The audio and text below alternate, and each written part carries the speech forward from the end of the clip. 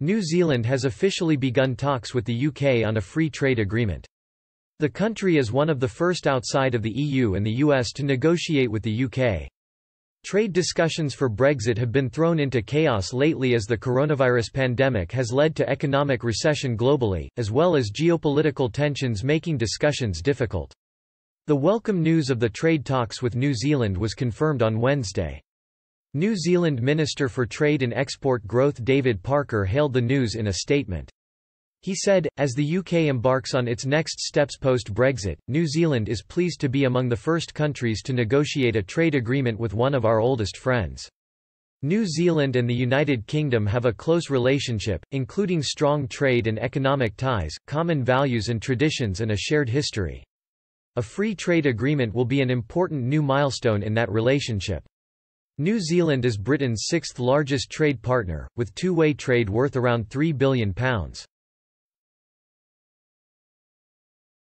According to New Zealand's Ministry of Foreign Affairs and Trade, UK government models estimate that a free trade deal could raise New Zealand's gross domestic product by $1 billion New Zealand dollars.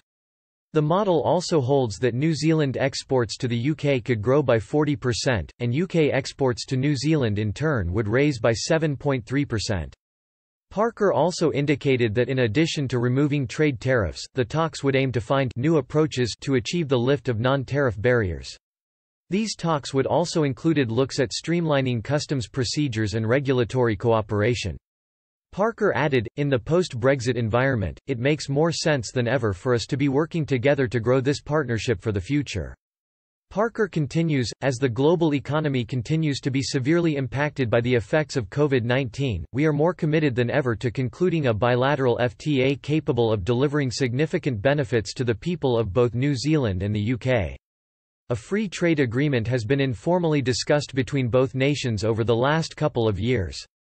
Mr. Parker hopes the agreement would open up more opportunities for small and medium-sized businesses, indigenous Maori exporters, and our regional communities. He added that the first round of negotiations with the UK is expected to take place by video conference from mid-July.